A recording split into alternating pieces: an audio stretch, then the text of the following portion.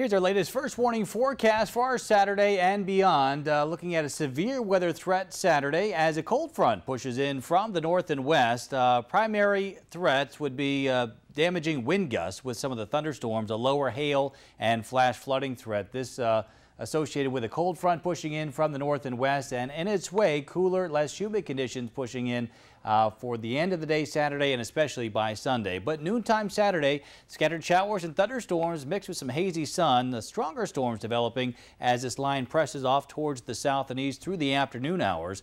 Again, we'll be looking at less humid conditions for our region Saturday night. Some areas of fog will form as temperatures drop down to the upper 40s to near 50. Second half of the weekend looking very nice. Big area of high pressure and control. Lots of sunshine, comfortable conditions with highs in the low to mid 70s and much lower humidity levels. First warning 7-day forecast does show the pleasant Sunday and Monday too. Sunshine 75 for Monday.